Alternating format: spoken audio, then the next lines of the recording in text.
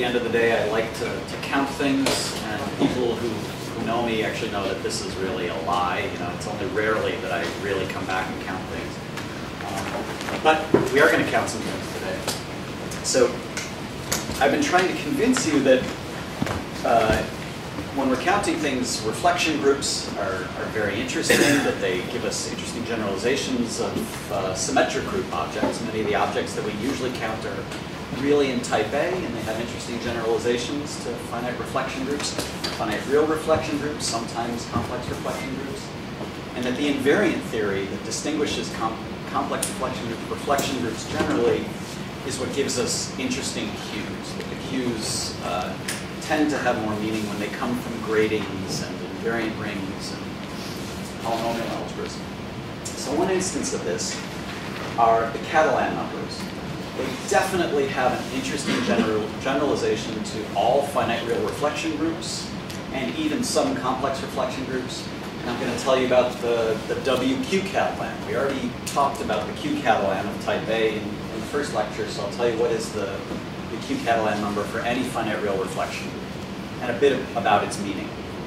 And then I'll tell you about the GLNF q-analog, which led us to some conjectures which are very mysterious, and I'm hoping people here know about Lie theory and other such things will give us some insight into these really strange q-analog conjectures for GLNFQ, again, thought of as a reflection group.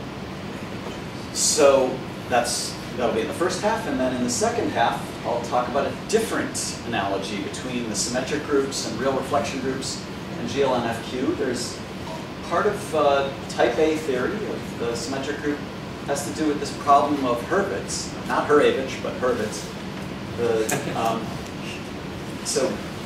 Back in his study of Riemann surfaces and branched coverings, so he understood that when you want to classify branched coverings up to a certain natural equivalence, this came down to counting factorizations within given conjugacy classes within the symmetric group.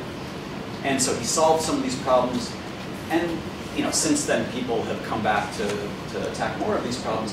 There's one particularly nice case that I'll tell you about, the Goulden-Jackson cactus formula. So this is one of the cases in which you're looking at genus 0 branched coverings of a sphere. So a Riemann sphere covering a Riemann sphere with particular choices of monodromy permutations over the branch points.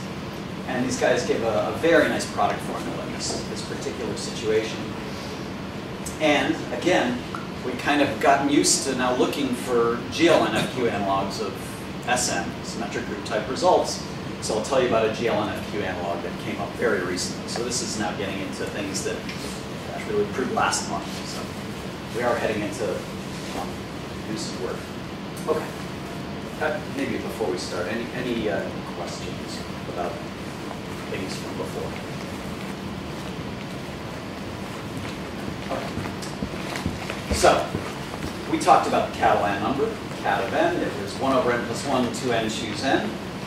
And we even talked about this Q Catalan number, 1 over n plus 1 sub q, 2n choose n sub q, where these are these Q analogs that we defined, replacing numbers by Q numbers, factorials by Q factorials. And it seemed like a silly thing to do, but it actually exhibited one of these cyclic sieving phenomena. Remember, this came up with triangulations of the n plus 2 gon up to rotation. This was the appropriate polynomial x sub q, the appropriate Q analog, the Q count for those triangulations that gave us something interesting.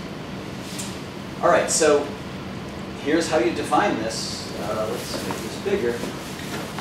For a finite real reflection group, I claim we should generalize this in the following way. So when we have W, a finite real reflection group, so it's inside of GLNR, acting irreducibly on V as R to the n, I'm going to define the W Catalan number to be this product. I goes from 1 to n. You take the degrees, sorry, I'm hiding the definition. Remember that the S is our polynomial ring, with W acting by linear substitution on the variables. S super W is the W fixed space, the W invariant polynomials. It itself is a polynomial algebra that was very special to the reflection group case. And the degrees, I can always pick those F1 through Fn homogeneous. They're not unique, there are many different choices, but their degrees will be unique. No matter how you choose them homogeneously, you will get these degrees, d1 up through dn. I'm choosing to order them in weakly increasing order. And then h is this Coxeter number. Okay, so this is, I'm defining it here as the top degree, the largest degree of one of the basic invariants. We call that the Coxeter number h. And then this is how I'm defining my W Catalan number. So it's the product as I goes from 1 to n of the degrees on the bottom and h plus the degrees on the top. So degrees on the bottom and a shift of the degrees by the Coxeter number on the top, that product. And you know, you already might be thinking, is it a number? Is it an integer? Does it count something? It's not clear, but it turns out that it does. This isn't obvious. And even better, I'm just going to Qify it. I'm going to use that verb again. This is one of my colleague Dennis Stanton's favorite verbs, Qify. I'm going to make everything with a Q number instead and call that W Q Catalan number, cat W of Q. And you should immediately be asking, is it a polynomial in Q? Is it a polynomial in Q with integer coefficients? It looks like a rational function. Does it have non-negative coefficients? Does it have any meaning? And I'll give you answers to some of these. Okay? So any questions so far about the definition of what W Catalan number is for a real reflection group and WQ Catalan? Gives new meaning to queuing up the next page. Let me cue that up right now. Oops, let me do this. Let me also just check. I'm claiming that I'm generalizing something, so am I generalizing type A? Yes. Let's just do the quick check here. In type A n minus 1, so that's the symmetric group Sn. Remember, Sn is Fraktur Sn for me. It's acting on R to the n permuting coordinates. Now, I should have said on the previous slide, did I say it? Acting irreducibly. Yes, be careful. When I start talking about some of this Catalan combinatorics, I actually want to take irreducible representations of my finite real reflection group. I want to get rid of any stable subspaces. So I get into this annoyance of what happens in type A that I have to mod out by that line where the coordinates are all equal, right, in order to make the irreducible reflection representation. And that's this subscript an minus 1 rather than Sn. You know, this n to n minus 1 is always an annoyance here to make things irreducible. Now I want to be careful and do that.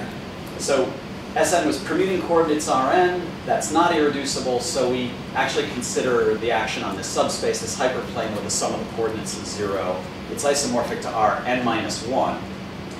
And so really my symmetric algebra, my polynomial ring should be, and I'm going to start using complex coordinates. The important thing is we're working in characteristic 0. I'm just extending my scalars a little. Let's not worry about that. But I need to mod out by the first elementary symmetric function, the thing that vanishes on this hyperplane. So the linear formula defines that hyperplane. This is still a polynomial algebra. And it's true that the invariant polynomials, you just take the elementary symmetric functions except for the first one, which has been set to 0. Okay. So it's not hard to see that the fundamental theorem of elementary symmetric function, or fundamental theorem of symmetric functions says these will be algebraically independent n minus 1 homogeneous elements that generate the invariants. And their degrees are 2, 3, up through n. That's written in increasing order. So the Coxeter number is n. H is n in this case, the highest degree. And so what was my definition of the Catalan number for type A n minus 1 would be the product of the degrees on the bottom, 2, 3, up through n, so that's an n factorial. The product of the shift of the degrees by h, so n plus 2, n plus 3, dot, dot, dot, up through n plus n, so it goes up to 2n. And you can check, this is the same as our Catalan number. The old one. And the Q Catalan is the same. It's just the Qification. Yes, Al? So what does it count? Yeah, that's a good question. Can I? Great question. Oh, it counts some. That's good. That's the answer? Yeah, that's the answer. It counts some. little better answer. Okay, so let's see something that cat W in general for a finite real reflection group counts. So I'm crediting this to David Bassis in 2003. He actually has two papers. So we've heard a lot about his paper 2006 to 2013, in which he proves that finite complex reflection groups, the complexified arrangement, the complement is k pi 1. But there was a precursor paper in which he was building on work of Tom Brady and Colin Watt, I think, who in type A had shown how to produce an interesting new k pi 1 space for the type A braid groups, the classical braid groups, or pure braid groups. And so he figured out how you should generalize their construction in this earlier paper from 2003, the one called the dual braid monoid. He observed that this product I'm talking about counted these things that I'm calling W non-crossing partitions. What's a W non-crossing partition? NC of W. Again, irreducible real reflection group. I want to talk about a Coxeter system for this. So remember, I was saying that finite real reflection groups happen to be the same thing as Coxeter systems in which the W is finite. And a Coxeter system, recall, is you have a distinct, I don't know if you can read that, but yes, it's a little hard to read.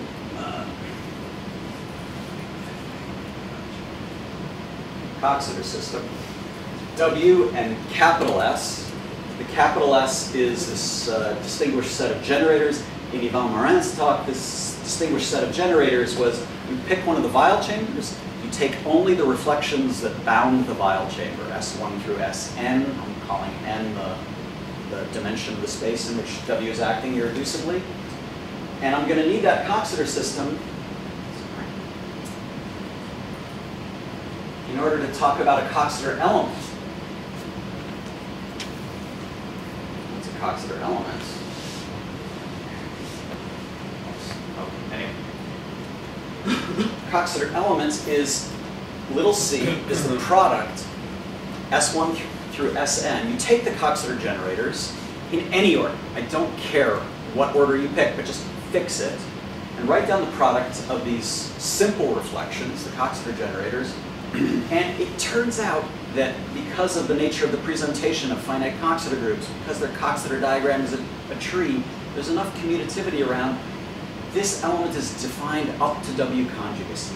If you pick different orderings of the Coxeter generators, you and I will get conjugate elements of the group.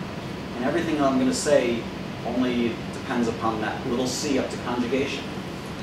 So you take this Coxeter element, and the non-crossing partitions are, you look in the Cayley graph for W using all reflections, not the Coxeter generators, but all reflections. So again, this is like in Yvonne's talk, somehow when we go to complex reflection groups, we no longer have these nice Coxeter systems. We don't have these presentations, but we do have all reflections. That makes sense for any reflection group. And what you look at is, from the identity to a Coxeter element, you look at the geodesics. You look at all of the elements that you will go through on shortest paths using all reflections from the identity to a Coxeter element. That's the non-crossing partitions for W. So this is the Brady and Watt and the Bassis insight, is that this is a good thing to look at. Let's look at it for S3. For S3, so type A2, what am I supposed to do? I'm drawing pictures. These are like the functional diagrams of permutations. You see 1, 2, 3 in each of these pictures, 1, 2, and 3. And I've drawn the permutations just as arrows for where elements go. Here's the identity down here. And I'm drawing the Cayley graph. These edges are multiplying by reflections, which are just all transpositions. So I take the identity, I multiply by the transposition 1, 2, I go here.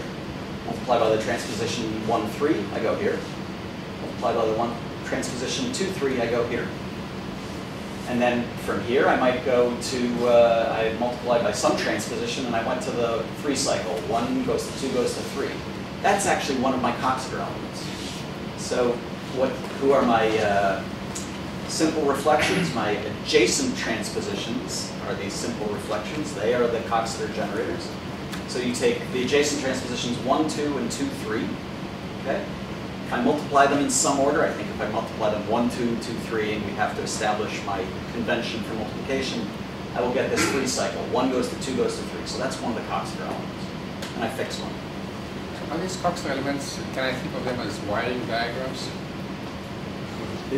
Are they wiring diagrams? Yeah. Is that what you said? Yeah. And I mean, counting wiring diagrams? I mean, I think of wiring diagrams as any reduced decomposition for any permutation. No, but for the longest cycle, right? I think the longest. Oh, no, no, no. No. For the longest elements, like Yeah. W naught?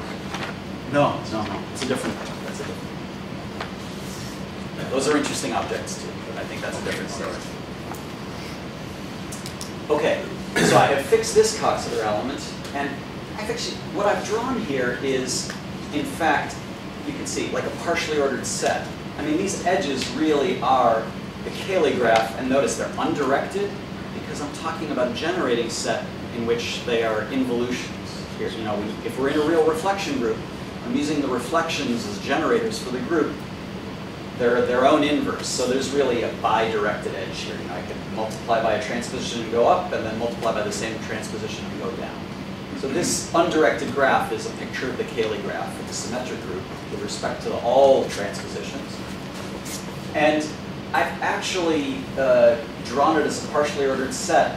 As we go up, we are decreasing the number of cycles, and really what's happening in general for any finite real reflection group is we are increasing the codimension of the fixed space.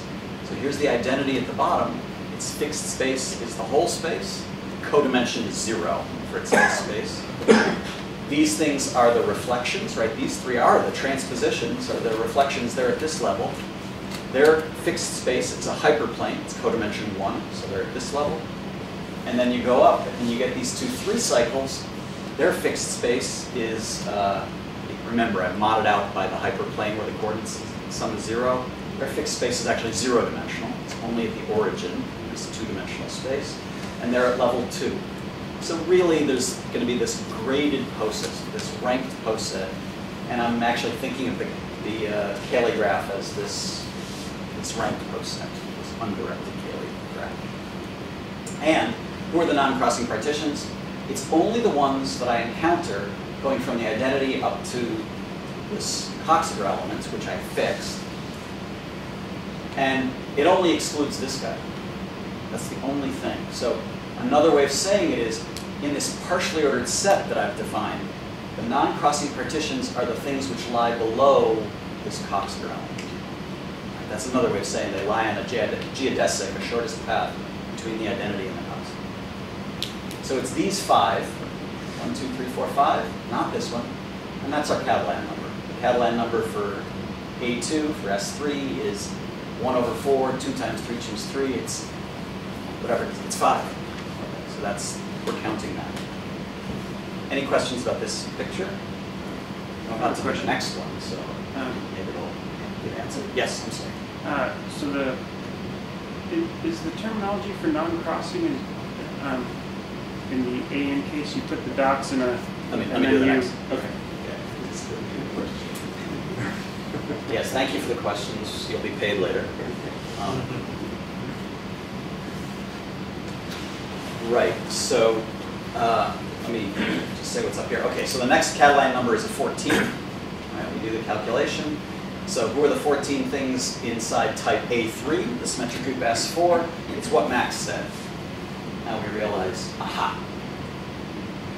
It's the non-crossing set partitions of the numbers 1 through 4 in a disguised form. So this actually goes back to a paper of Philippe Mian. He observed this many years ago, before the Brady and Watts paper. So the non-crossing set partitions, what do I mean? Think of 1, 2, 3, 4 up through n as written clockwise around a circle. And think of, I've drawn again these permutations as, you know, these functional digraphs where things are going, but just ignore the arrows for the moment.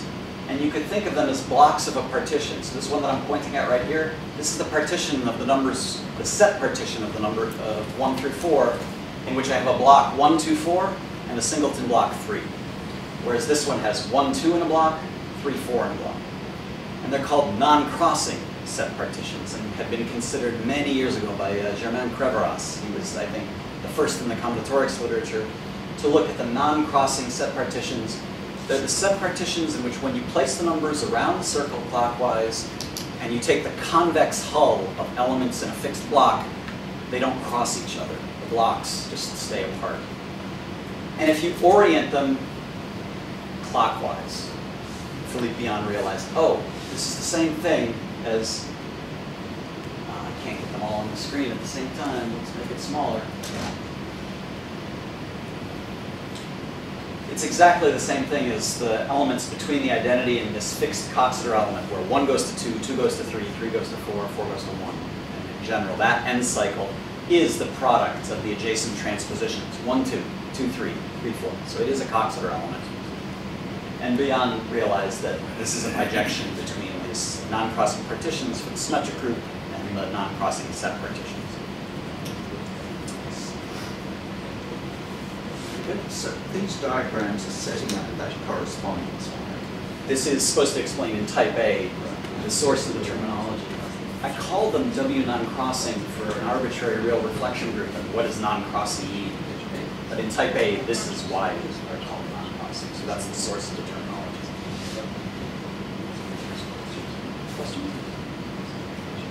Okay, so the claim is that this happens in general. This is crossing. That for any finite real reflection group, that cat of W is counting these non-crossing partitions. But better yet, in fact, cat W of Q, I Qify in that silly way, seemingly, and you get one of these cyclic sieving phenomena. So my set X is these non-crossing partitions for W.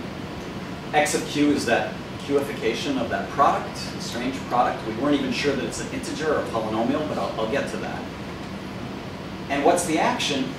Well, so when you have non-crossing set partitions, in the type A case, you can just rotate the pictures. Right? The rotation of set partitions gives you a non-crossing set partition, gives you another non-crossing set partition. So you get a Z mod NZ action. The right way to generalize that turns out to be conjugation of the elements of NC of W. You conjugate by powers of the Coxeter element. So recall the definition was that it was these things that lie on a geodesic between, I can't get it all, the identity element and the Coxeter element, using all the reflections in your Cayley graph as your upward moves, or your edges. So this picture, when I conjugate by the Coxeter element, here are the transpositions at the bottom. That's a conjugacy invariant set. I'm using transpositions to define my edges. And if I'm lower than the Coxeter element, when I conjugate by powers of the Coxeter element, I will still be lower than the Coxeter element. So this whole picture is invariant under conjugation by little c. So that's the correct cyclic group action. So it's a group whose order is Z mod HC. So why is that number H called the Coxeter number? It's not because of originally the invariant theory, but little h is the order of the Coxeter element. So remember I said Coxeter elements, you had to make a choice, but they're all conjugate to each other. They all have the same multiplicative order, and it's one of the non-trivial parts of the numerology of the subject that the order of any Coxeter element is the highest degree of a homogeneous basic invariant. It's not obvious. Little h, the fact, I defined it first as the top degree, but it's also equal to the multiplicative order of any choice of a Coxeter element, which is not obvious. And in fact, I mean, really the numerology, so one of the magic pieces in the story is that the eigenvalues of the Coxeter element give you the basic degrees in a cute way. They're roots of unity. You look at what primitive roots of unity you get, what powers of a primitive, and those are the exponents of the hyperplane arrangement and so on and so forth. And they also give you the fundamental degrees when you add one. Which definition came first?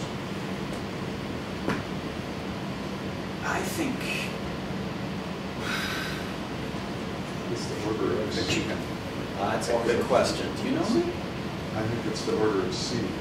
order of C came first. And later it was realized that it was related to the fundamental degrees. I should get that history straight. I actually don't have that right at the top. All right, so just to give you an example, so here's again one of these cyclic sieving verifications. For S4, here was our q-Catalan number now. It's 1 over 5 sub q, h use 4 sub q. It's this polynomial. Nice long polynomial there. Now I should be doing a z mod 4z action, okay? Because this is it's going to be rotating these pictures inside S4 of these non-crossing partitions. And so we do the evaluations at fourth roots of unity when I do the zeta to the 0. So zeta is now I, a fourth root of unity is just a complex number I. Plug in q equals 1, yes, we're getting the total number of those non-crossing partitions. Of course, I said it was a q analog. But if I plug in q equals -1, so that would be I squared, I should be getting the number of non-crossing partitions that are fixed by doing the 90-degree rotation twice, so it's a 180-degree rotation. It's the ones that are centrally symmetric. And I get 6 when I plug in q equals -1 here. Who are the 6? There's C at the top. That's invariant under 180-degree rotation, or conjugation by C twice. The identity is also invariant under 180-degree rotation. So this set partition in which they're all singleton blocks. And there's this one and its rotation. So there's this really represents 2. And there's this one where 4, I don't know if you can see this.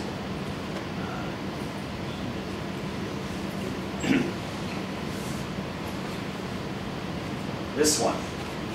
When you rotate it 180 degrees, you get back the same thing.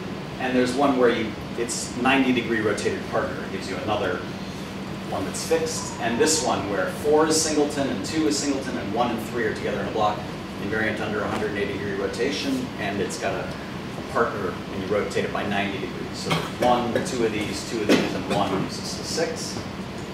And there are, in this case, actually a couple of them that are fixed by everything. So when I put in q equals I, zeta to the first, you should be getting the non-crossing partitions that are invariant under 90-degree rotation. And that's just C at the top and the identity at the bottom. You go to 2. Yes, John? If I consider the polynomial mod q to the 4 minus 1, yes. does that polynomial unqify to some number related to the Catalan number? Sorry. You're starting the Catalan number and qify. Yeah. Yes. Okay. Then you take mod q to the 4 minus 1. You get this polynomial that picks up these orbits. Right? Yeah, there's 6 orbits total. And, Well, yeah. that's a q polynomial, sort of. Right? There is some. I'm just wondering if there is a number underlying that q polynomial back in the unqified Just situation. plug in q equals 1. But whenever I think of unqifying, I said q equal to 1. So it's still 14, right? 6 plus 2 plus 4 plus 2 is still the 14. I see that modding out doesn't I change. just kind of, shrunk the exponents on the q's, but I still, yeah. Okay, so it doesn't mean anything. This back guy in- is not so meaningful, right? Somehow it's not a beautiful thing that's hard to remember, whereas the Catalan formula I can remember. Q-ification is not a well-defined operation. No, it's not. Q-ification is in the eye of the This could be beholder. considered a q-analog of your Catalan number too, because it specializes the word. Right. But somehow my feeling is like, I can't remember this one. This is not the right way to encapsulate the data. It's the other things which I should do. Before you encountered this polynomial, how did you enumerate these orbits? Ah, yes. Well, we're combinatorialists. We do this all the time.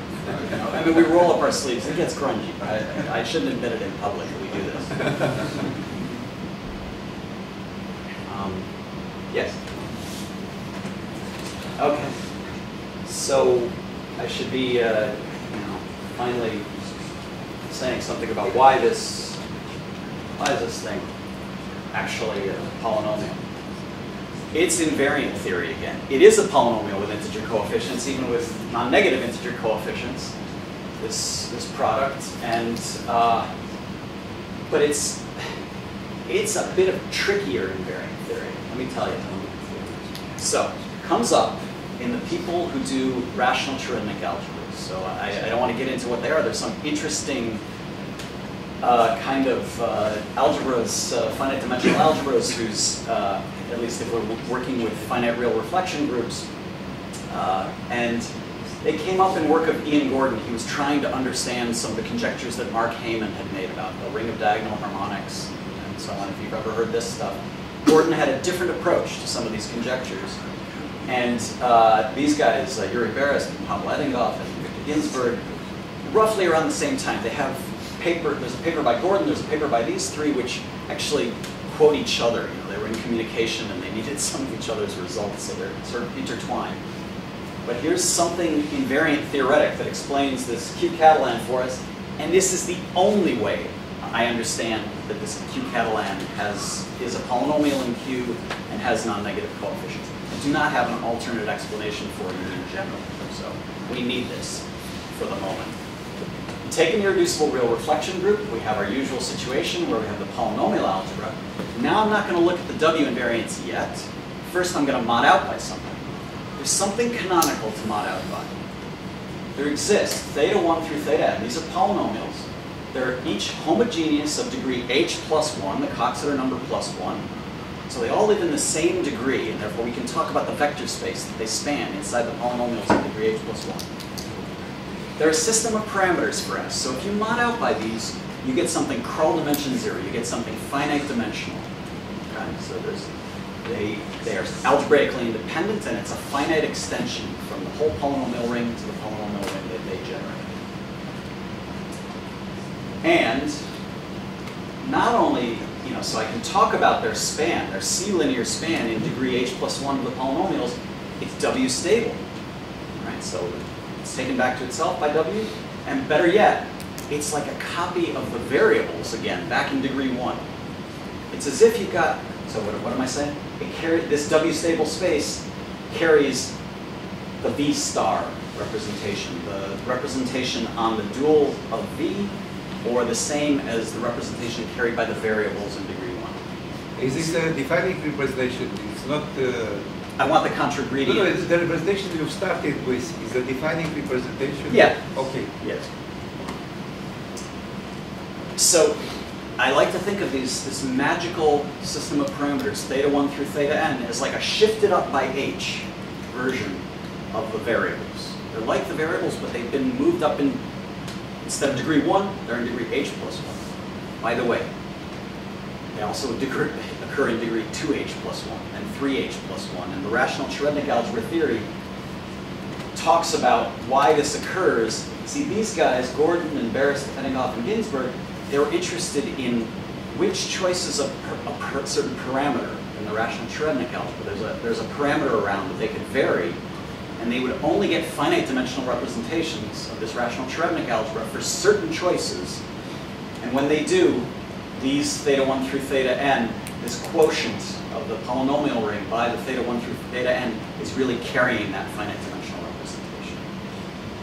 Yes? So what's the dimension of S mod Q? S mod theta? Is that what you No, said? S, or whatever it is. I cannot read that. S mod theta. Sorry.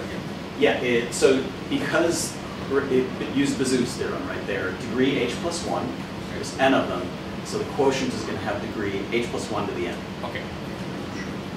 Yeah.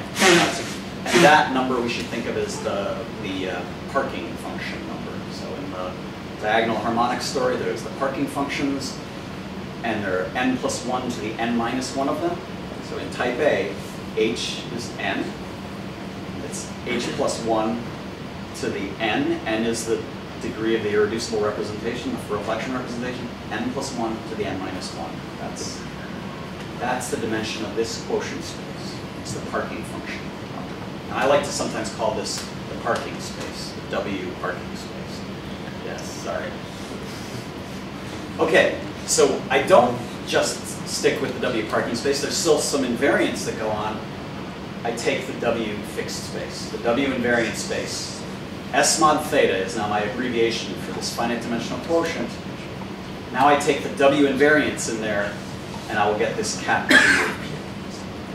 And this calculation is actually for the people who know the Coxeter group numerology and the basic invariants, so there's a theorem of Lou Solomon from back in the 60s, in which he not only knew what Shepard and Todd knew about the W invariants in the polynomials, but he figured out what happens when you take W invariants in the polynomials on V tensored with the exterior algebra on V. So so to speak, the W invariant differential forms. He knew how to describe that very simply, again, using the same numerology, those fundamental degrees. He gave us a description of it as so it turns out the invariant differential forms, this invariance in the polynomials tensor exterior algebra, is again a free module over the W invariant polynomials. You can multiply invariant differential forms by invariant polynomials, you'll get more W invariant differential forms. He described it for us, he told us the Hilbert series, he told us everything. And trust me, knowing that these things had degree h+1, you can somehow use a causal complex, which is built from this exterior algebra. You get this calculation. In other words, this product Catalan formula pops out from a causal complex calculation that these guys, Gordon, Berstedt, Ginberg, everybody knows how to do this kind of a calculation. So I'm not saying this should be obvious to you, but what I want to say is that once you have this very special properties for the thetas, this just pops out by a calculation. You can't trace the proof of that theorem and somehow get a direct way of proving that the function is polynomial. It's buried somewhere in some. It's buried. There's some theorem that's used in the resolution. In some sense, Tony, this causal complex, the fact that these things, they're a system of parameters, therefore they're a regular sequence of causal complexes. I'm well aware of what that gives you. No, but what I want to say is cancellation, right? There's a resolution, there's cancellation, there's plus and minus signs. That's what kills the combinatorics. We don't know how to get rid of the cancellation. So it's magic. It's magic. So how about this invariant then, S1 theta invariant over top of Yeah. So this W fixed space inside the parking space, that's the Catalan space. But you know it's Hilbert series, but do you know also presentation for it? Presentation as what? It's kind of lost a lot of structure. As an algebra. Oh, I see.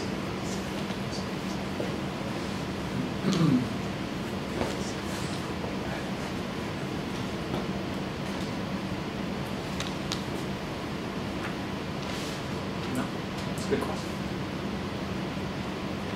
I don't even know. Yeah, I don't even know a minimal set of generators and what degrees they were. It's a good question.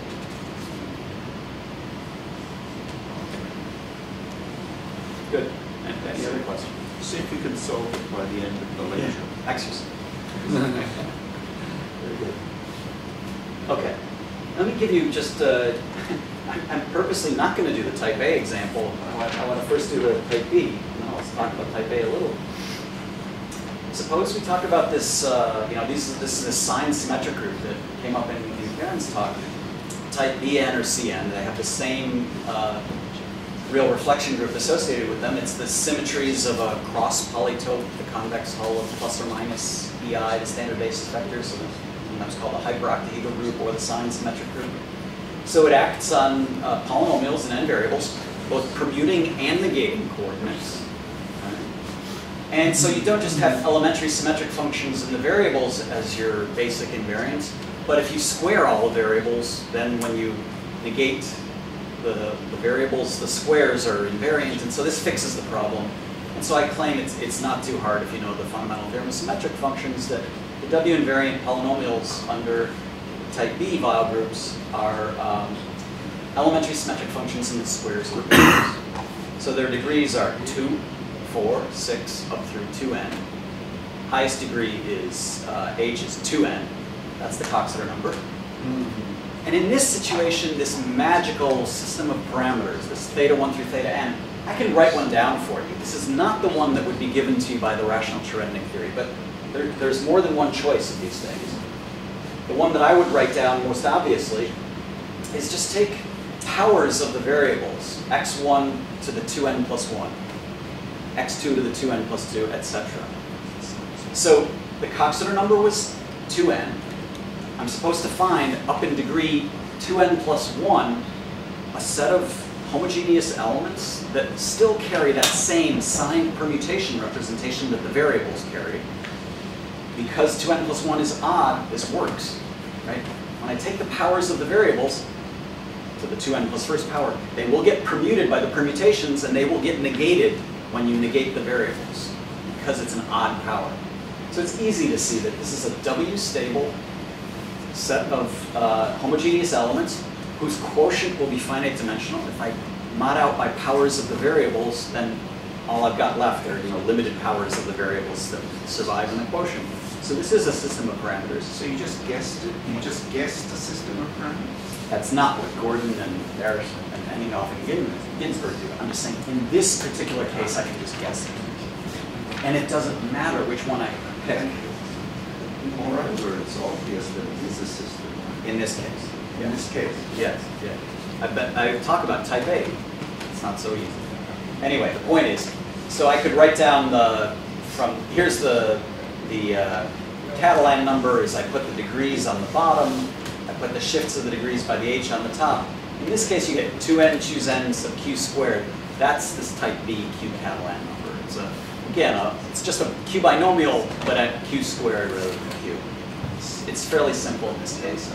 And that is, it's not too hard to see that this quotient space where I've modded out by the 2n plus first powers of the variables, when I take the W invariants, you could give a direct argument for why this is the Hilbert series of that space.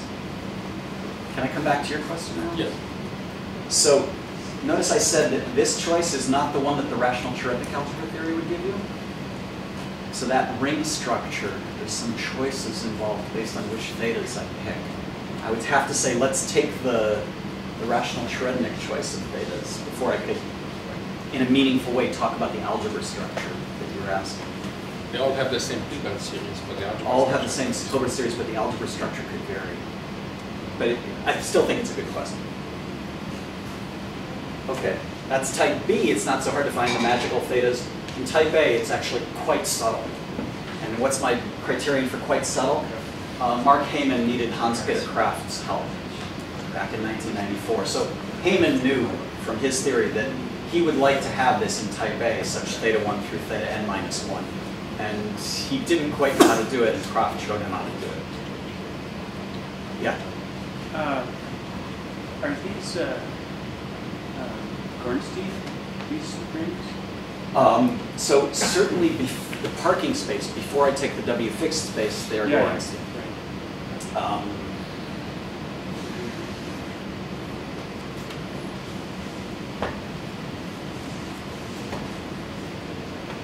I'm not so sure whether after that. I'll have to think about that. Because at least a lot of the examples that you've been putting up with those Catalan numbers, the palindromic, right? Yes, which makes me think that they are. Yeah.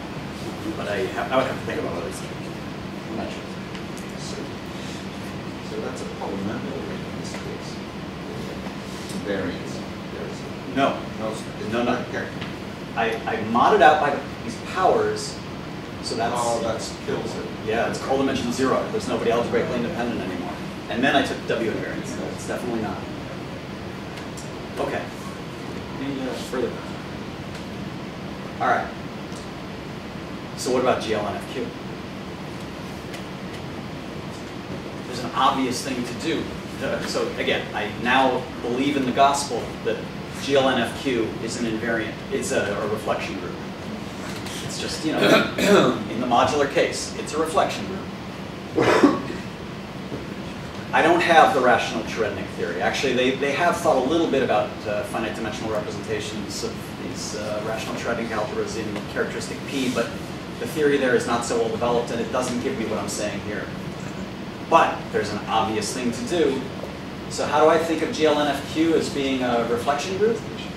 It acts on the polynomial ring with FQ coefficients.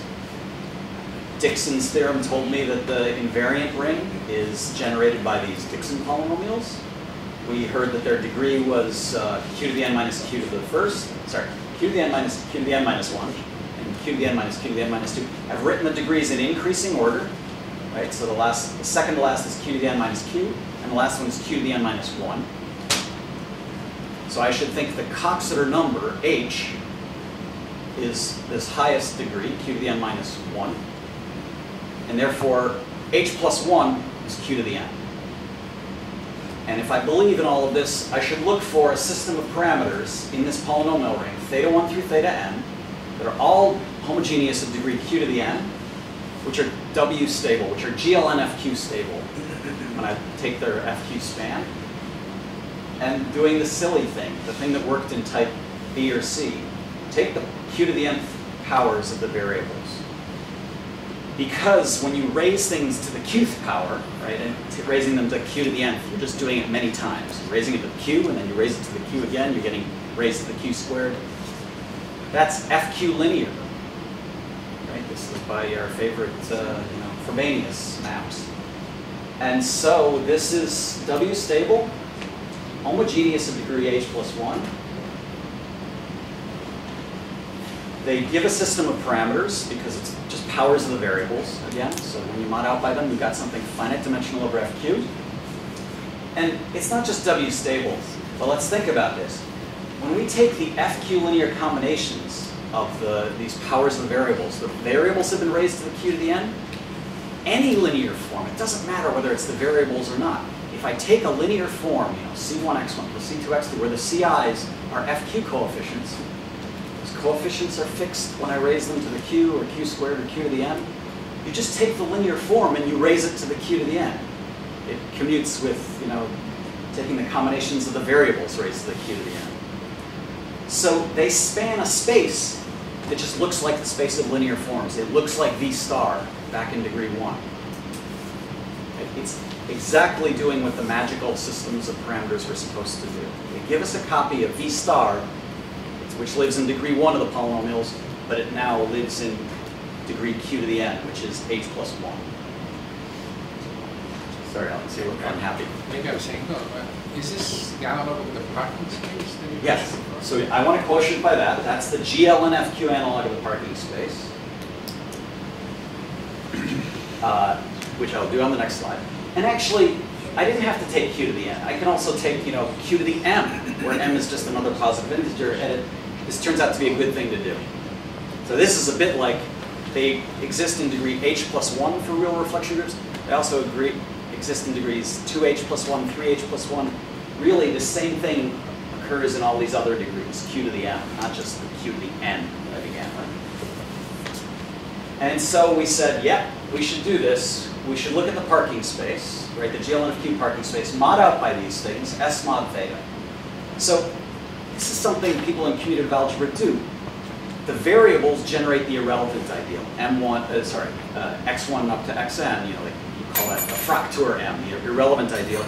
This is the Frobenius powers of the irrelevant ideal. So people in commutative algebra do this. They take the generators, they raise it to the qth, or the q squared, So I'm modding out by Frobenius powers of the maximal ideal. That is GLNFQ invariant, stable. And now I take the invariance under GLNFQ. And the answer actually looks not bad. It's a sum of t power shifts of our qt binomials. We just, started computing these things, and those qt binomials show up. And this is conjecture. This formula, you let m vary for each n, you get a separate True, algebra. yeah. So when m is 0, for example, I'm just modding out by the variable, so this formula will truncate and give you something stupid. You just get the field back. But for m equals 1, 2, 3, it's a very strange thing. These qt binomials, it's m choose k, not n choose k. So there's some strange mixture of the n and the m.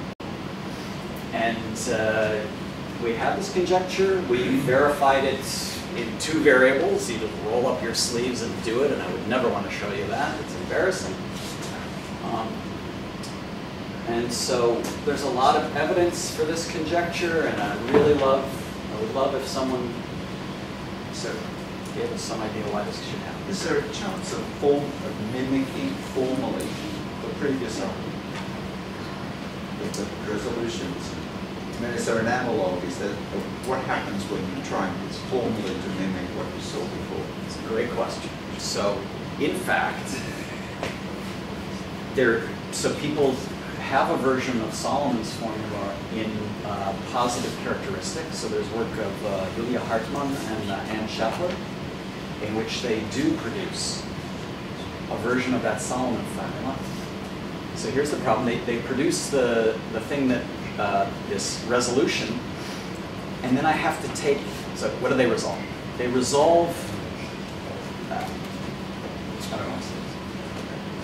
They give us they tell us the structure on the causal complex, and then I have to take the GLNFQ invariance. And in characteristic 0, that's exact. So I get an exact sequence after. I started with a resolution which was exact. I take the W fixed spaces, and it's still exact, and I sum it up with plus and minus signs, and I'm happy. They gave me the resolution, and it's no longer exact. So there's going to be some, higher derived functors. Have to understand. That's the problem. M equal to N? So M equals N was our kind of original motivating case, and I don't know it in that case. So this is like the GLNFQ Catalan. This thing, this sum, conjecturally, is the GLNFQ Catalan. I can't prove that it's equal to this Hilbert series, and even in the M equals N case, I can't prove it. But it's very mysterious. And this is consistent, actually, with a certain cyclic sieving phenomenon that I can prove the bad way. I can give you a bad proof for a certain cyclic sieving phenomenon that fits with this. Let me not try to explain it, why this would be consistent with this phenomenon. And instead, yeah. One back a little bit of conjecture.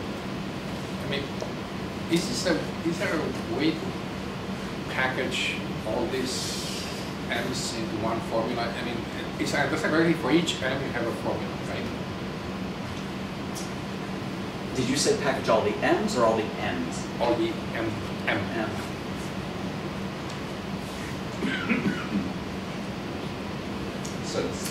So you can just sum N. What happens as N increases?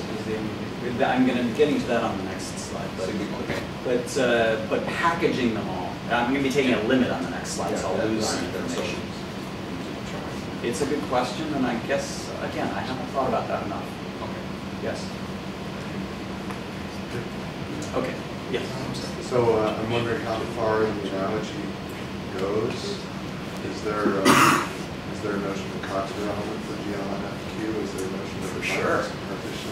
Yeah, so who's the Coxeter element? Yeah, that's actually getting at this. Who's the Coxeter element? It's the Singer cycle again, right? Remember? Okay, so now I get to, thank you for asking. Those Coxeter elements, which were the products of simple reflections, they are always regular elements in the sense of Springer. In other words, they always have an eigenvector that avoids all the reflecting hyperplanes. People know about the Coxeter plane, this two-dimensional plane that comes up when you're arguing about the eigenvalues of Coxeter elements, how it fits the numerology. There's this real two-space in which the Coxeter element acts by rotation. And when you complexify that, you get the zeta and the zeta inverse eigenspaces for it. And those are regular vectors. So Coxeter elements are regular elements in the sense of Springer. Singer cycles, I should have already convinced you, are the analogs of like N cycles. They are the regular elements in the sense of Springer for GLNFQ. So Singer cycle equals Coxeter element. And Notice it has order H. Coxeter. Yeah, Singer cycles have order What about QDN. non-cross partitions then? Factors. That's the other half. That's good.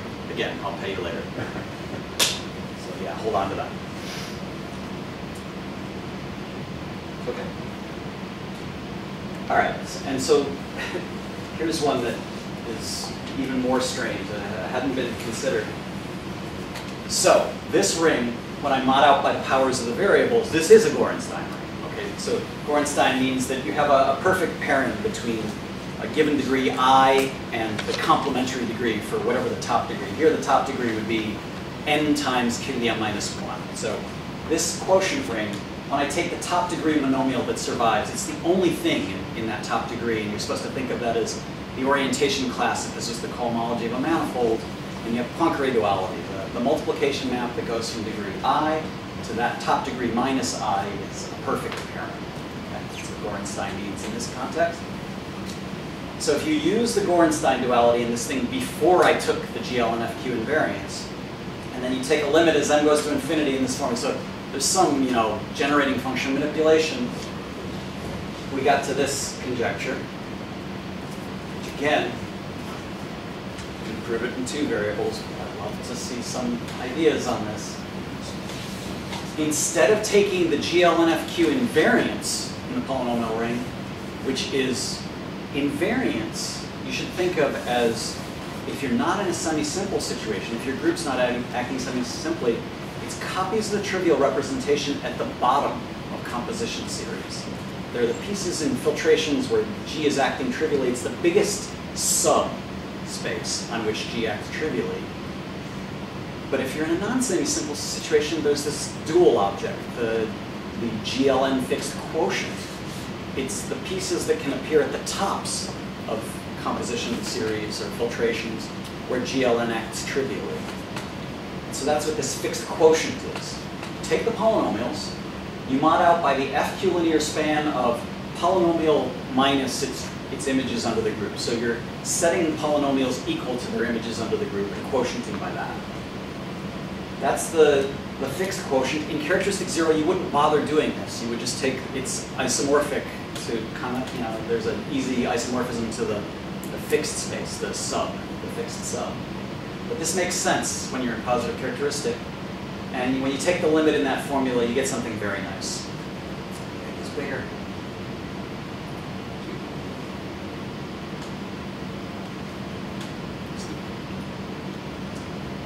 What it looks like is you get a constant, so constants survive. You get something that looks like one of these Dixon polynomials in one variable, its Hilbert series, and then t to the n times it, as if that Dixon polynomial in one variable was getting raised to the n. And then you get a piece that looks like the denominator for Dixon polynomials in 2 variables, and then the highest Dixon polynomial, but to the n. Its degree has been multiplied by n, etc. This looks like the Dixon polynomials in all n variables, and then the highest Dixon polynomial raised to the n is the degree on top. We have no clue why this simple formula holds. It's conjectural, but in 2 variables, or 1 variable, it's been verified by the embarrassing techniques. And I don't know, there's just not so much invariant theory on these fixed quotients in positive characteristic. There's a lot more on the fixed sub-rings, not the fixed quotients. And it's a module over the invariant subalgebra, and we don't understand. We have some conjectures about how the resolution of this finitely generated module looks in a few variables, but this is all mysterious. So that's where it stands. Okay, so yeah, I'm going to be getting to what you're saying in the second half, Mike. But let's pause for the break here. I don't know, 5 minutes break? Was that it? Yeah, 5-minute break.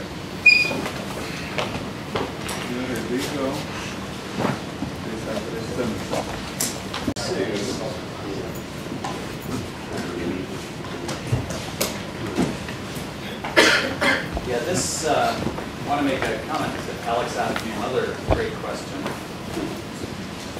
which is, where was this thing about the fixed quotient going to come from, that thing about the invariance? I'm hiding something. Really what naturally came from that conjecture about the invariance when you mod out by these powers of the variables had to do with using the Gorenstein duality. You actually get at the top in that quotient, you're really looking at a divided power algebra, the dual to the polynomial algebra. It's this thing called a divided power algebra. When you're in positive characteristic, it's a different kind of an algebra structure. It's kind of complicated.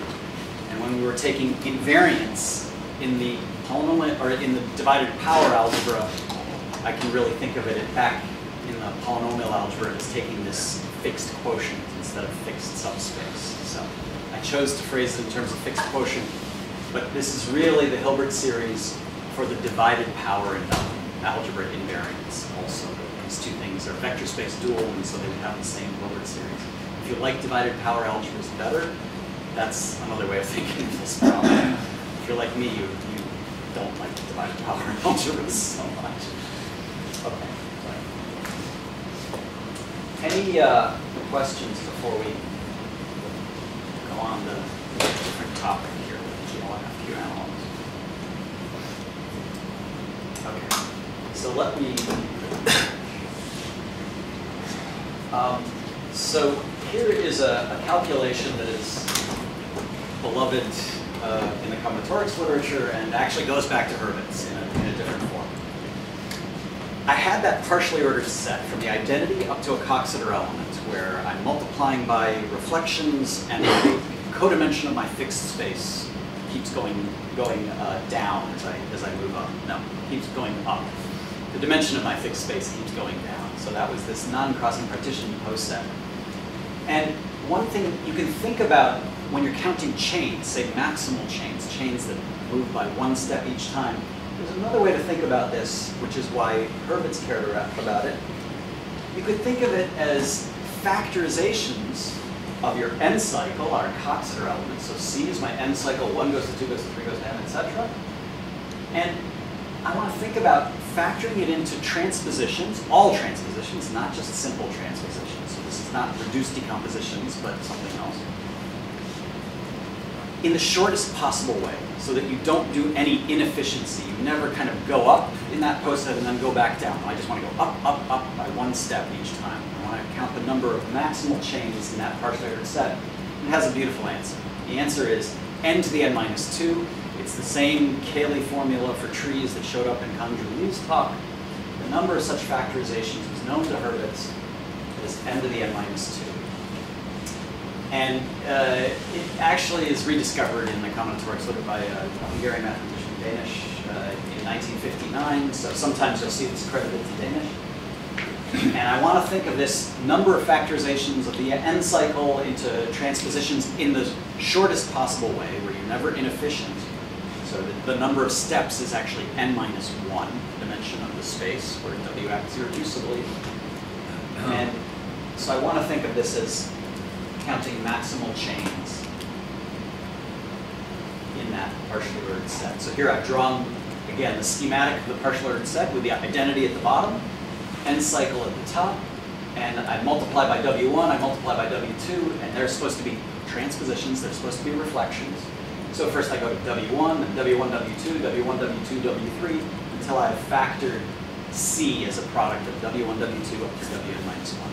I want to count all the possible such maximal chains. Here was our picture for n equals 3 of that whole post set. So the number of maximal chains is 1. No, try this.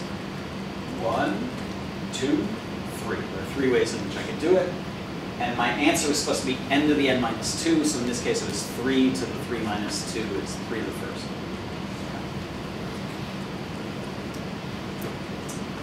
And there's another more modern, somewhat more modern formula that is quite a bit more general. It says these kinds of factorization problems, which Hurwitz was interested in. Some other ones have nice answers. We don't know, sort of answers to the general kinds of factorization problems that he cared about. But here's one that generalizes the previous that Ian Goulden and David Jackson proved in 1992. It's sometimes called their cactus formula, but let me not get into what cacti are. It's just some way of encoding these factorizations. What did they prove? More generally, take the n cycle. This time I'm going to factor it in a minimum length possible way. So W1 up to WL, factor it. And now the WI's, they're not reflections, but they should have cycle type, cycle type, some fixed cycle type. So I want W1 to have cycle type given by a partition lambda super 1. And W2 has a cycle type lambda super 2. And the lambdas, they can be arbitrary. So I just specify what cycle types that my partitions, that my permutations come from. And the crucial thing, though, is that the L, that I'm doing it in the minimal possible way. That for these cycle types, I am decreasing the codimension of the fixed space by the proper amount each time, so that I'm always walking upward in this coset. All right? And they said, this has a nice product formula, always. No matter what those cycle type partitions, lambda super 1 and through lambda super L, they can always give you a nice formula. It's a product formula. It looks like this. It always uses these function n of lambda super I. And what's n of lambda? You write your lambda in multiplicity notation. You write down how many 1 cycles, 2 cycles, 3 cycles, call those little m's. Little mi is the number of I cycles in lambda. And you write down some multinomial coefficient. This is m factorial divided by m1 factorial, m2 factorial, etc. So that's a multinomial coefficient. You divide by a 1 over m. A special case would be a Catalan number. And you take this product of n, this function of those cycle types. So it's a pretty general kind of an answer to this problem. So let me, again, schematically, I'm factoring my Coxeter element, my n cycle. I'm factoring it where first I take a step that goes up, and the cycle type of what I've multiplied by is lambda super 1. Second step, it had cycle type lambda super 2. Third step had cycle type lambda super 3. The number of ways in which I can go up, up, up, up, never kind of backwards and down. That's the crucial thing. It's given by this product formula. N to the number of steps minus 1 and this thing. So it's quite nice. And let me show you, what the case that we already saw. The transpositions, they have cycles.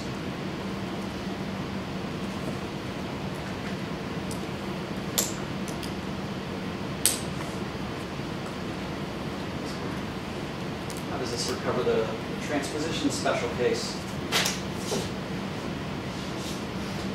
What's their cycle type? It's always 2 to the first. So they have a 2 cycle, and then they have n minus 2 1 cycles. So in my multiplicity notation, m1 is n minus 2, m2 is 1, and all the rest of the mi's are 0. There are no other I cycles for I greater than or equal to 3. There are no other cycles.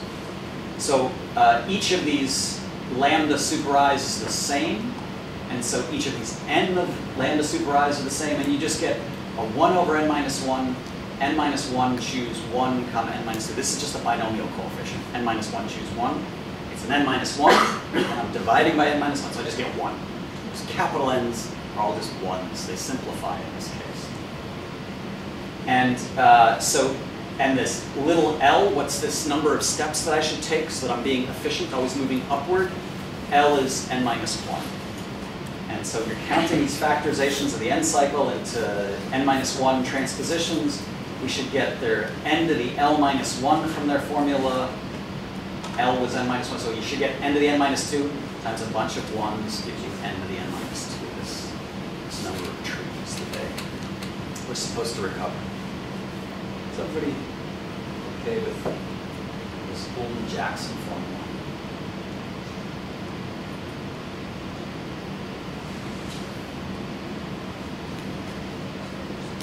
Okay. So I'm going to want to at least do a q-analog of a special case of this formula. This is quite nice. In fact, I'd like to see a q-analog of this general version of the formula. The special case I want to look at, which we've seen recently, looks good, is what if instead of the transposition case, which was 2 to the first and then 1 to the n minus 2, so 1 non-trivial cycle of size 2, what if we just let you have 1 non-trivial cycle in each case? So the lambda super 1, that first cycle type, has an alpha 1 cycle and then singletons. The lambda super 2 has an alpha 2 and then singletons, and so on. Excuse me. Yes. I'm sorry. I just lost the definition of cycle type. Do you mind repeating that? Oh, sure. So when I have a permutation and I write down its cycle structure, and I get a number partition of the number n, if it was a permutation in Sn, which is tell me how many 1 cycles there are, how many 2 cycles, how many 3 cycles. So that's what I'm calling the cycle type number partition associated.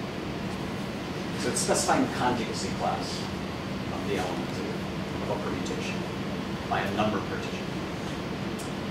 And so this is another case where, and it's well known, to the people who do this kind of Hurwitz problems, that again, when you have just a single part that is non-trivial. So a single cycle that's non-trivial, and the rest of them are fixed points. This n formula again comes out to be a 1. That was all that we needed. So those capital N's go away. You get a whole bunch of 1s here, and the answer is just n to the length minus 1. It doesn't even care about what those cycle sizes, the non-trivial cycle sizes, were in each case in these steps. So the formula simplifies, and this one had a q-analog, but let me tell you why Hurwitz cared about this. It's the cycle, L depends on the cycle size. The L depends upon the cycle sizes, so the length, but otherwise beyond that, it didn't depend in any way. What are these Hurwitz problems? What's going on here? Just to show people or remind people, why did Hurwitz care? When you're counting these factorizations of n cycle into fixed cycle types, so fixed conjugacy classes within the symmetric group, if you write down the sum of this, what was I calling it? L of wi's, the codimension of their fixed space, you're going to get n minus 1 minus an even number. It turns out, if you're going to factor an n cycle, then the sum of these codimensions of the fixed spaces of the elements in the factorization, they always differ when you sum them up from the codimension of the fixed space for the n cycle. They differ by an even number, and it's 2 times a g, which is a genus. Because what's happening here is you're specifying for those permutations that are in the factorization, what you're specifying is over these L different branch points what the monodromy permutations are in some branched covering of a Riemann surface. Sorry, a branched covering of the sphere by a Riemann surface of genus G. Okay? In order to specify the data of the covering, we need to tell you what the monodromy permutations are over all but one of the branch points. And then what this special case is, when you're factoring in n cycle, the last branch point, I want the monodromy permutation to be an n cycle. So it's a special case of counting these coverings up to some reasonable notion of equivalence. It's the special case in which upstairs, this could have been done by a polynomial mapping. I think of this last branch point as being the point at infinity downstairs, and I think of this as being a Riemann surface upstairs, so G is 0. The G equals 0 case exactly corresponds to always moving upward in the poset, always being most efficient, never going backwards, where the length of the factorization is as short as possible. That pins this down to genus 0, and then you can talk about which of these coverings are realized not by rational functions or meromorphic functions, but by polynomial maps of degree n. And so n, the n cycle here, when you have a polynomial map, that's specifying what's happening around the last branch point. And these are specifying the other cycle types. Is this purely combinatorial, what you're talking about now? Yeah, I mean, Hurwitz realized that this is really a combinatorial problem. So the combinatorics of the surface G comes from, say, name gone. By gluing, if you want. Yeah, by various constructions. And so where are we seeing that in your picture here? Where are we seeing the n-gon, the combinatorics of the n-gon? No, it's a Is it really structure. inherently the n-gon? I mean, it's a sphere. That matters. Well, I'm sorry, you just said it was purely combinatorial. By the end of the day, not at the beginning of the day, because Hurwitz was looking at the complex structure, not from the underlying topology. Yeah, and so I guess when we start talking about being achieved by polynomials, right, that Already,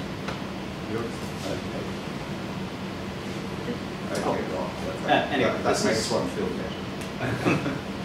not so much my point, but it was a reason, why did Hurwitz count? This is the question. It's because of this. Okay, so what's the GLNFQ analog of at least one special case in the cactus formula? So I'm going to replace n cycle by Singer cycle in GLNFQ.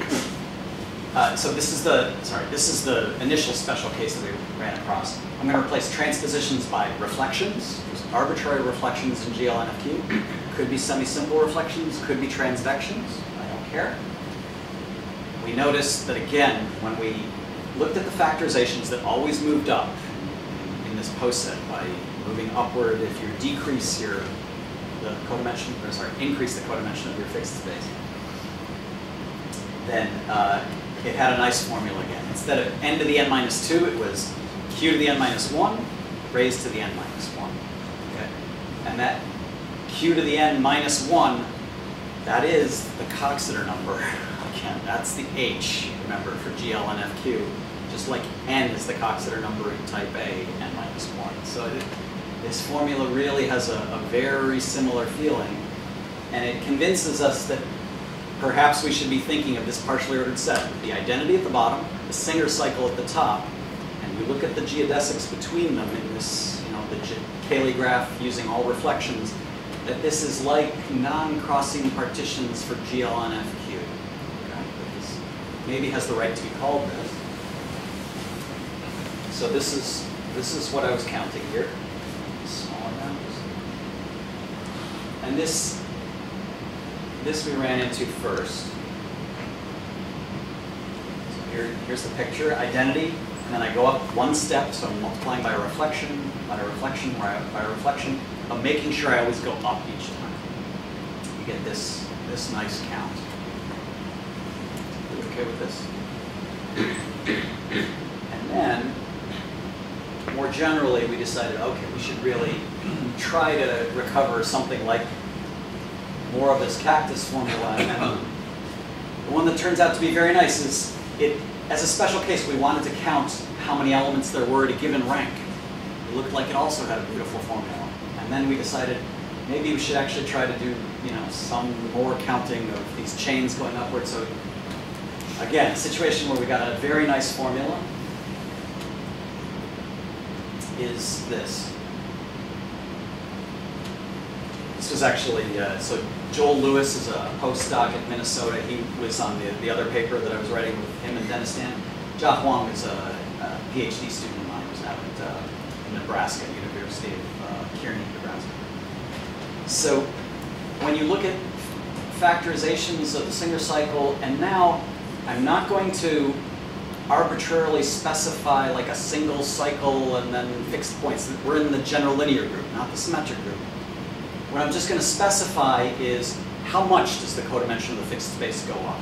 So what I'm really counting are chains in this partially ordered set, totally ordered subsets, where I first jump by alpha 1. Then I jump by alpha 2 in the rank. So the codimension goes up by alpha 1, then by alpha 2, then by alpha 3, etc. I'm fixing what are the sizes of the jumps in the rank. And this has a nice formula again. Again, we get this Coxeter number, q to the n minus 1. We get the number of steps in the chain, minus 1, L minus 1.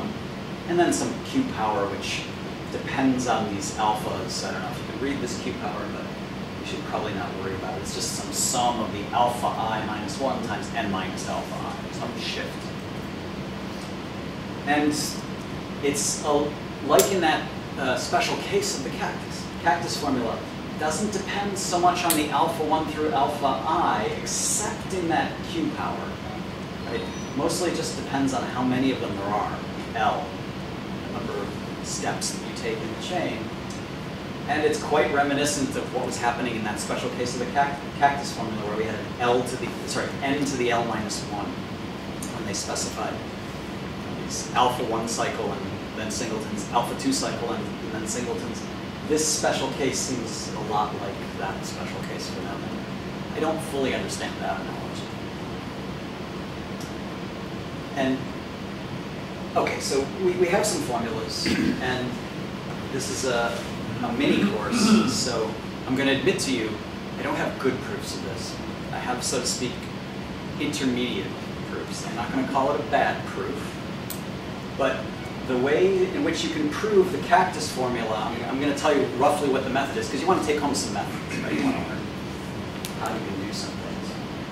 So how do you prove these kinds of factorization counts without having to be clever, right?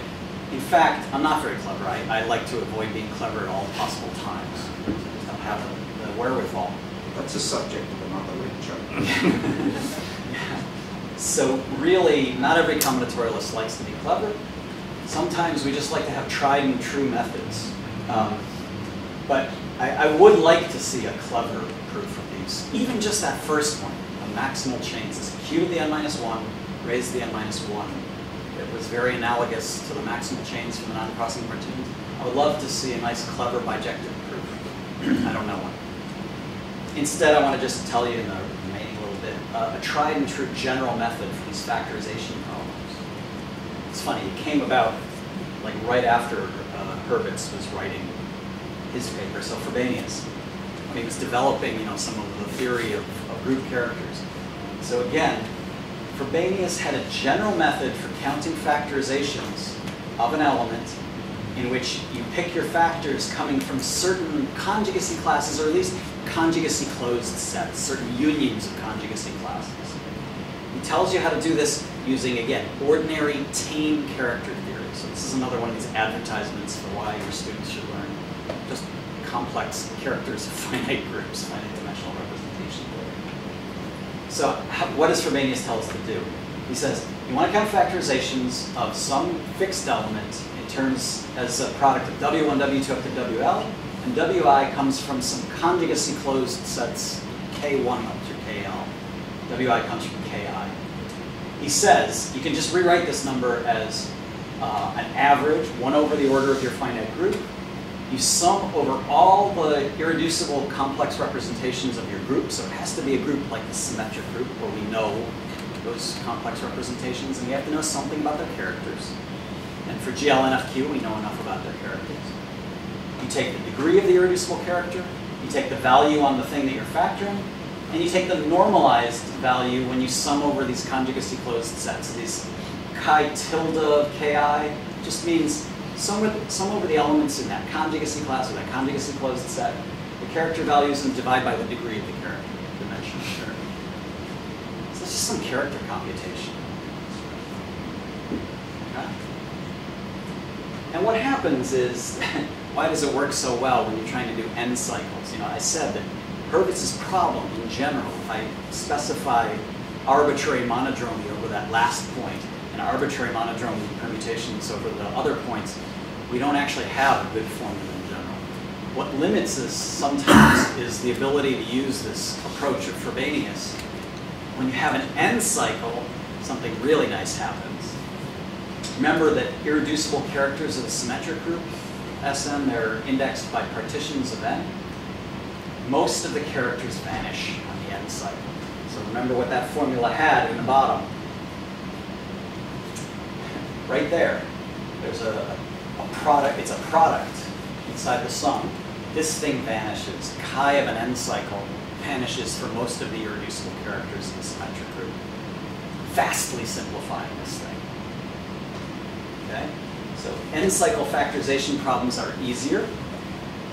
And then what are the irreducible representations of the symmetric group for which the character doesn't vanish on an n cycle? It's only these hook characters where you have a bunch of ones, k1s, and in the first row you have n minus k, a single part. It's non-trivial.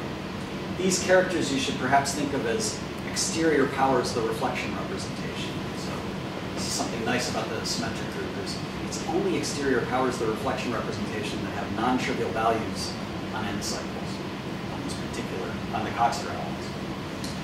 And their degrees are easy to write down. There's some binomial coefficients. So Frobenius' theorem simplifies.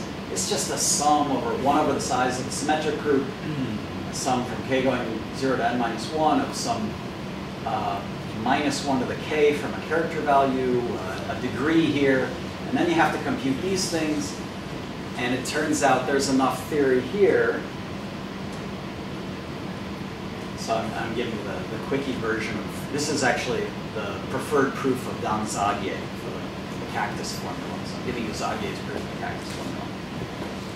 These character values turn out to always be a polynomial in k. Remember, k was the size of the hook. It's the size of the exterior power. How many exterior powers do you think? The answers are always polynomial in k. You don't need to know everything about them. You just need to know their top coefficient. So the point is, this whole product ends up being a polynomial in k, the size of the leg. And this business where you're summing -1 to the k and n-1 choose k, it looks horrible. Now you're just taking an n-1st forward difference. This is what happens when you take forward differences of functions. So what do I mean by a forward difference? The first difference of f at 0 is the value at 1 minus the value at 0. The second difference is the first difference of the first difference. And you get the value at 2 minus 2 times the value at 1 plus the value at 0. The third difference, you're getting the value at 3 minus 3 times the value at 2 plus 3 times the value at 1 minus 1 times the value at 0. In other words, binomial coefficients come in for obvious reasons, and these minus signs come in, and that's exactly what was happening inside the Frobenius formula when you do this. So what happens is you just need to know for these polynomials what happens when I take their n-1st forward difference. They're polynomials of degree n-1. They're controlled by the leading coefficient. So let me just say, there's a bunch of little details in here that turn out to all work beautifully. You don't need to have much information about these polynomials, and it leads to this cactus formula. Just knowing the leading coefficient in those polynomials is easy to get at, no matter what the lambda is, no matter what the cycle type. And then what happens in the GLNFQ analog? Guess what? We know enough of the GLNFQ ordinary character theory. I'm talking still complex characters, finite dimensional complex characters. This was worked out by Green, J.A. Green in the 50s. And those n-1 choose k's, there's, again, Singer cycles. Most of the irreducible characters vanish on Singer cycles. Just like for the symmetric group, most of the character values vanish on n cycles. The same happens for the general linear group. You get the same sparsity in that formula. You need some character degrees. They turn out to be q-analogues of those n-1 choose k's. Character values have some minus signs. Instead of n-1st differences, you get some q differences. So people who do like q series and orthogonal polynomials, they know about these like q differences and they use them all the time, and it all works. So I'm just giving you the brief version is you do the q analog of the previous story, and it works. So I just want to say thanks for listening, and thanks to Edom and CRM.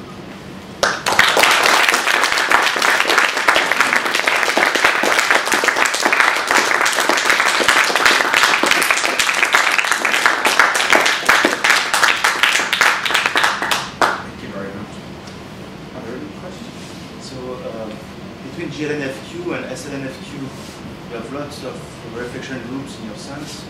So do you have analogs of this bunch between? We haven't done.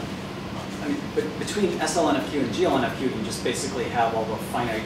There's the finite. There's the subgroups of FQ cross, right? You can restrict the determinant to lie in subgroup.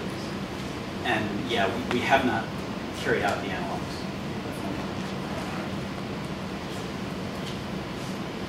So in the classical non-classical partition story, the number of chains is counted by parking functions or something like that.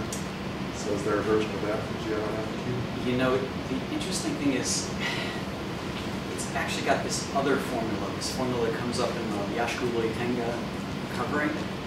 It's a formula.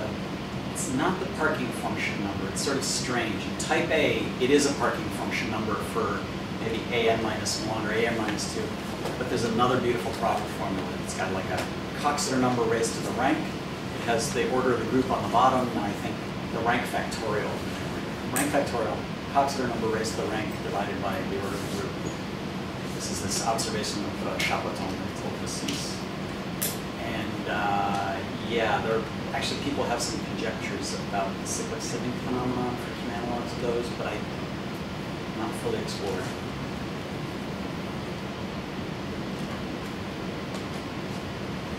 Do you have a question? He asked a lot of questions.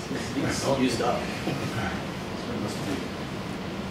It's very strange. Any other questions?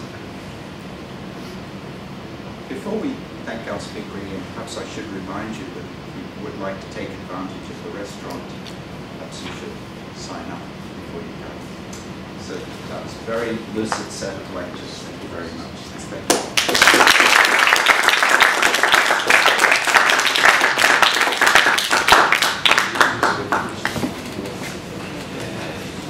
a